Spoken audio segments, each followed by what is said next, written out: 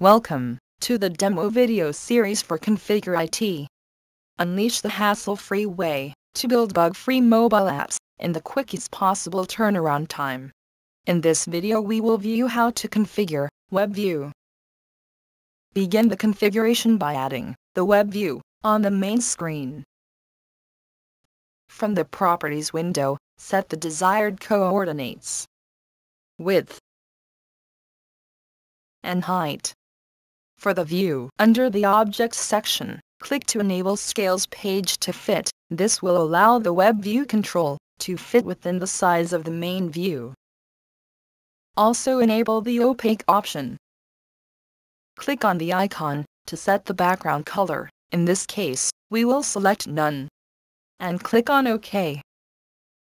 Set key name to Data.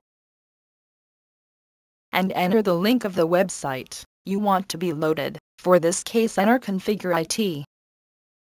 Open the Preview.IT app to check how it works. And click on the most updated icon. And here on the load of the page, we can view the website page. Moving back to the Properties action window, click on Advance. And set the auto resizing of the screen. And save it. Open the Preview.IT app and refresh the screen to view the changes. And here we can view that the page covers the entire screen, as per the resolution that we set.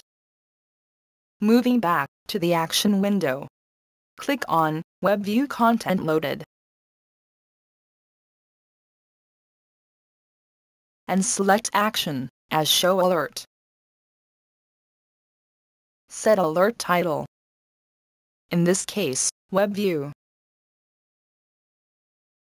And set alert message that will pop up once the website page is loaded as Web View content loaded successfully. Set the alert button title as OK. And save it.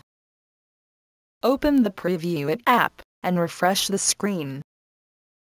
And on load of the website, you can view the alert title and alert message. Go back to the Properties action window and click on Link Clicked to load the website on the click.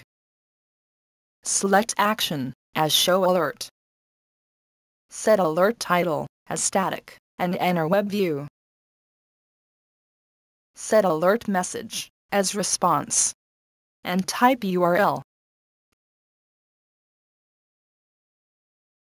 Set alert button title as OK. And save it. Refresh the screen to view the applied changes. And here, by clicking on the link, it will show the alert as URL. Click on the URL to load the page. So this was all about Web View. For more information, visit our Help Center.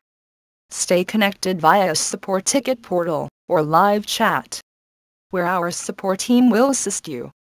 Keep configuring. Thank you.